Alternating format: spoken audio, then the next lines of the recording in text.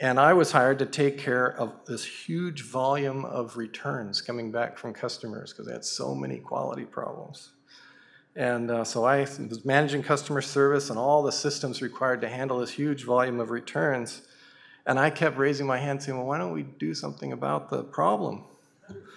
And so Yvon Chouinard, the owner of the company, said, all right, smartass, why don't you do it? And I said, no, you need an expert, somebody who knows what they're doing. And we argued back and forth for probably 3 days in different meetings and phone calls. And finally he said, okay, I give up. Why don't you just take the job and don't do anything until you know what you're doing? I said, how much time do I have? He said, I don't care, take a year, I don't care. So I did. So for a year, I visited companies and suppliers and customers all over the world, and I took seminars, and that's when I discovered Dr. Deming, and it changed my life, and it aligned much of my thinking. I finally realized that what was happening in that Western mountaineering situation wasn't, at the time at Western Mountaineering, I didn't think that was real management. I thought we were just goofing around. And later, I've actually tried the rest of my life to recreate that situation we had at Western Mountaineering in companies all over the world. It's very, very difficult to do what happened there. But anyway, I didn't really wait a year. I put in the worst thing you could do. I had to stop the returns or the seconds from getting to customers. And so we put in this huge QC department. It was the first thing that I did. The receiving QC department to try and make sure things didn't get to customers. It did help the company, though, because it showed them for the first time exactly how much of a problem there was. Anyway, then we set to work building and documenting every system that Patagonia now uses for design, development, production, and sourcing of apparel worldwide. Part of that was the teaching of a 6-week quality course in tools and in Deming philosophy to every employee worldwide. This went on for almost 5 years. Almost 2,000 different employees. It was a really great experience. We taught the red bead experiment as part of that, and I tell you, to this day, I can't believe what an impact that exercise has. It really changes worldviews. 25 years later, people still tell me, about that game. Clarity, constancy of purpose for quality became our biggest tool.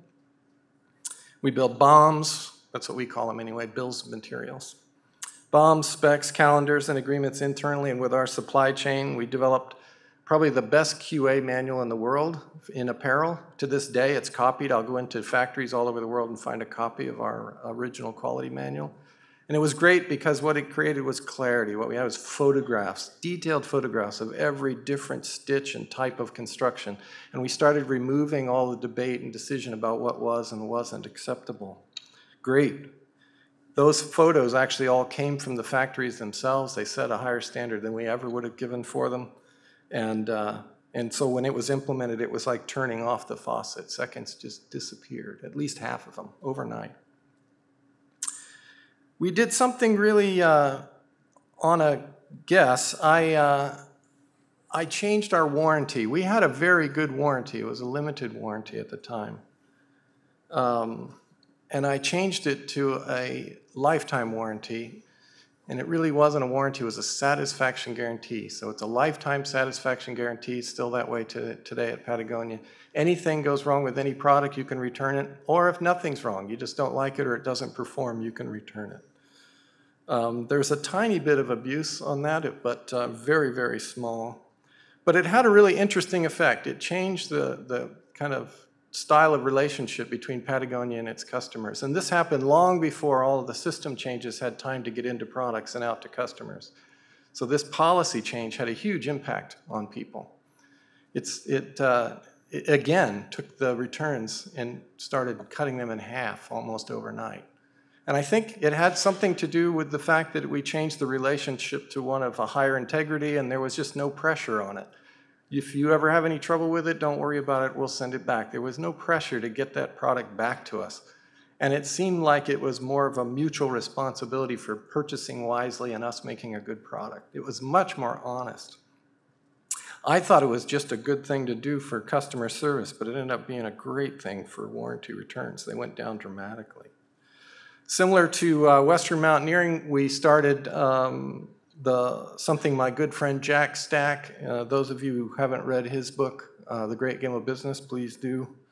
But he calls it open book management. It's what we did at Western. We implemented that at Patagonia as well, and to this day, every employee every month goes through the books in great detail and understands where the money's coming from, where it's going. In HR issues, we mainly changed pay to market-based pay system as something that was quite a bit fairer than what we had before, which was very random. The company is known for having good benefits. That has built up over time, including probably the best child development center I know of. Both of my kids went through there, and I'm forever indebted to the company for the care and education that they received. It starts all the way from infant care, 3 months, all the way through toddler, pre-K, kindergarten, and even after-school care all the way through elementary. It's just a fantastic system. There's about 1 caregiver for every 2 kids in the infant stage, and it only ever goes up to 1 in 8 in the end. Really amazing. And the company largely disconnected bonuses from performance, although that remains a difficult topic, and I'll try and touch on that a little bit later. This was a battle. Qualities continue to move upstream into factory engineering and design. Product quality is now more of a design issue than a production one for sure. And I can tell you that with seconds rates, and now in the apparel industry, this may sound high, but in the apparel industry it's unheard of. Seconds rates remain under 1% now for the last 20 years. Returns are under 0.5, and they've gone down to 0.3%, and that's with that lifetime warranty, including all the abuse. So quality, productivity, and lower costs really do go together.